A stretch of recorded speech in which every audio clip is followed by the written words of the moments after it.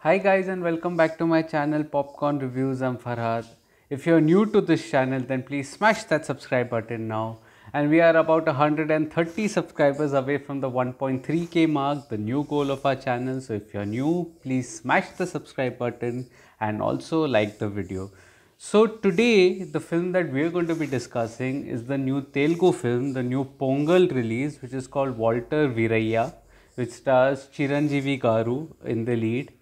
And before the review, I must say that year 2022 hasn't been the best for the Telugu film industry. If I had to keep RRR aside, there were only a handful of other films that had actually worked.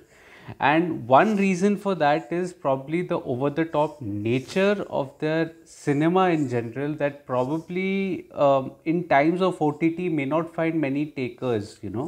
And this is just a perception, but that is not to say that the over the top commercial mass masala entertainer doesn't work. RRR has shown that it can work. If the sequences are executed right, if they are entertaining, and if they have an emotional core element to it, I think they would definitely work. They still have an audience.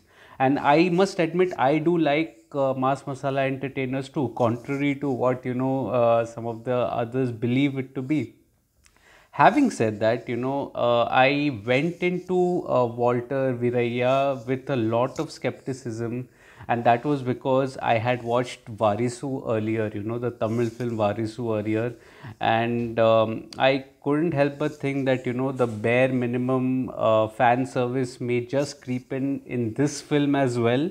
And so I was very wary before getting into the film. But then how does, Walter Veerayya, actually fare for me? So let's find out. Coming to the story and screenplay, Walter Veerayya is essentially a story of a notorious smuggler who is, tasked with a thing to, to kidnap the drug dealer, which has been the most wanted drug dealer probably. That is the one-liner spoiler-free plot that I could give. The story again is not the best. It is again an old wine in a new bottle type of a story. It is nothing new, nothing that you've not seen already. But I must say that it had a better structure, at least as compared to Varisu. It wasn't entirely, structureless to begin with. And I did seem to enjoy, the first 40 minutes, so to say, but then the film really, goes into crash train wreck mode, absolutely self-destructive mode. And that is where the film, eventually lies. So I will get to it in a detailed in this section. So the screenplay here, standing at about 100 and what was it, 160 minutes, is a little too long. Again, it has its moments definitely of entertainment, but yeah, it goes into self-destructive mode later on. So the drama opens on a very good note. It has a good setup where the drug dealer, he's being captured by the cops and he's been put in a police station until, the entire shootout sequence where all the police officers are, gunned down. This makes for a very good beginning, and it was an interesting beginning. And cut to in a separate chase, separate scene rather, the protagonist is introduced in grand fashion, where he's beating the pulp out of some of the other smugglers that are there, the not so local smugglers. And I think that set the tone well for the drama. I did have a little problem, with the tone of the drama. I think the tone was a comedy as compared to something that was very serious and tense. It could have been something that was very tense and, but the comedy, did not work for me. It really, was a little, it was flat, so to say. And the love-hate relationship, between the drama, the Telugu film showcasing romantic angles, I think that continues the love-hate relationship, because the romantic angle is such an eyesore. Most of the Telugu films are, guilty of, just showcasing the romantic angle as problematic and cringeworthy. It was cringeworthy, absolutely cringeworthy. But having said that, the first 40 minutes, if I had to put the logic aside, then it did work for me up to an extent. The events, I would admit, were, decently entertaining and engaging. I also, in the first hour, despite the humor and the love angle not working, some of the action sequences were good, including the spectacular interval block that was there. I think that was really well, choreographed and, structured. But the real problems start in the second hour. And for some odd reason, the story goes into a flashback 4 years back, and it gives us a glimpse of who Waltair Veerayya was, and the character of Ravi Teja being introduced, who's said to be a good cop. Now, the two of them, Ravi Teja and Chiranjeevi, they actually share the screen space, and it was two superstars sharing screen space. They were at loggerheads at each other, but it was so half baked, so stereotyped, so cliched that it absolutely just fell through, and how it crashed. The second half was really bad, and it absolutely did not make sense. It was playing to the galleries, it was playing to their fans, and it was bare minimum fan service, something that I was really worried about. I think that was something that the maker should have taken care of. But if there was even a loose attempt to connect the subplot to the main plot, very half-baked, very cliched. It was predictable for most parts, but some of the twists and turns were all right, okay, but then nothing that was so engaging that had me glued. First half was moderately good, but the second half is absolutely crap. But I should get to the final act as well, which absolutely takes the cake. The final act wasn't bad; it was very bad. It was unintentionally funny. I mean, I had a hearty laugh after watching the final act. I mean, I would apologize for all the fans of Ravi Teja and Chiranjeevi. I'm sorry if you finding this review offensive, but it was hilarious, for God's sake. There was this entire sequence where just have to. I'm just giving a little spoilers out. So there was an entire sequence where the protagonist, character of Chiranjeevi, rescues the antagonist, Prakash Raj, from a bunch of goons, who were shooting him, and not one bullet was hitting either of them. And then all of a sudden, out of nowhere, there's a helicopter that comes along, and the helicopter sequence, they manage to rescue the character of Prakash Raj, but the character of Chiranjeevi refuses to get in because he has vertigo.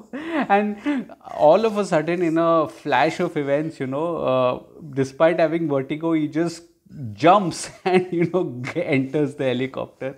Oh my god. And then there's this quote sequence that happens where just to for the antagonist to admit that he is responsible for his brother's death, protagonist's brother's death. He admits to that, and out of nowhere, all of a sudden, Chiranjeevi, just beheads him in the middle of court. Oh my god.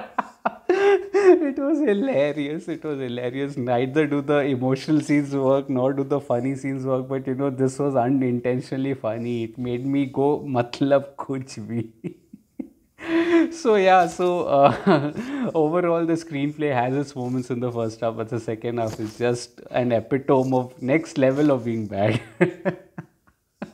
Okay, so coming to the technical aspects, the dialogues are, cringeworthy, absolutely cringeworthy and loud. The proceedings are loud in general, and it's almost deafening, and that is why the drama doesn't leave much of an impact. The songs also are absolutely ridiculous. The music is ridiculously average, you would say. I wouldn't say bad, but it was pretty average. But the songs are ridiculously placed in the screenplay. There's a tense situation with all the bad guys in one place, and all of a sudden the song plays out with the heroine playing. They're dancing away. So I mean, that was something that was again hilarious, and the songs are so randomly placed that it is absolutely ridiculous. The BGM is again loud and deafening, very generic also. Cinematography is all right. Action sequences are okay. Director Bobby Coley, I think he misses the mark. The direction is just not good. It's bad, I would say. Especially the second hour. The direction was decent in the first hour, but in the second hour, oh my God, it's very bad and very formulaic. I think it was just a standard template of formula that was there. Coming to the performances, I felt the performances again do not exude of any sort of confidence whatsoever. Bobby Simha, I think he did a good job though. Bobby Sinha did a good job. Prakash Raj did a good job, better as compared to Varis, who gets a better scope as well.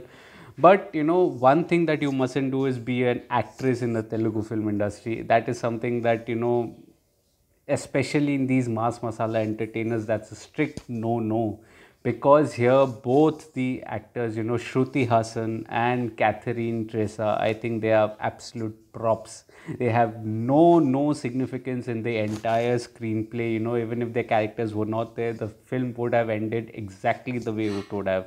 There's absolutely no, they were just, probably as a shallow expression told, one must cry, one must fight, one must, play with guns. That is it. I mean, and one must, know how to dance. That is it. So that, I'm sorry if I'm sounding sexist, but, you needed a better role, better written role. I think if you get the point of what I'm trying to say, then it wouldn't be a sexist statement. It's absolutely not right with the way the romantic angles have been treated with, actors, pairing up with someone who's, more than half their age, they are junior. That is, I think, ridiculous. I cannot believe that, so it happens in Bollywood also. Yeah, I get that. I'm sure the points are going to be, Bollywood also has that same, with few actors doing that. Yeah, fair enough. It's not right. But this was a next level, so to say, caricature-ish and problematic, cringe-worthy sort of a romantic angle. So I'm sorry if I'm thrashing it, but Ravi Teja, I think he was okay, sincere and playing to the masses, playing to his strengths, did a good job. Chiranjeevi also he is loud, he was loud, and I think it was more to cater to his fans. But then the question again emerges, how much is less and how much is more? And does the bare minimum fan service really help anyone? Can you not, play, characters your age, or, someone say like a Mammootty or an Amitabh Bachchan, scripts have been written for them. You cannot keep doing commercial entertainers all throughout your life. So I think it is time to go back to the drawing board. And I know the film is earning a lot of money. I know all of that, but I do not care whether the film earns or not. My collection is not something that I, should be interested in. For me, as a, a film critic and a reviewer, it should be that the film is good or bad, and this is not a good film. This is pretty, average. It made me go, Matlab, Kuch Bhii. I was face palming through some of the sequences. This cannot be the standard. This cannot be the bar of entertainment for sure. At least not for me. And with all due apologies to fans of Ravi Teja and Chiranjeevi, this did not work for me, and I will call a spade on my channel.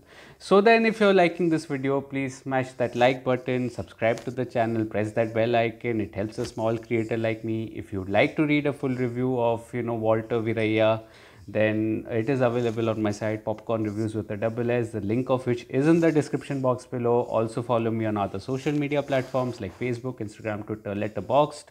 I do not make a video of all the films that I review, but I do write a lot, and all that information will either be on my social media or on my website. So do check those out as well. I will probably be seeing you all tomorrow, or most definitely day after for sure, maybe tomorrow.